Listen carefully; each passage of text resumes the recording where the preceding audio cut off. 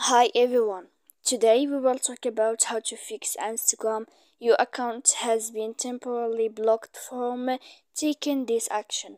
To know how to fix Instagram, your account has been temporarily blocked from taking this action.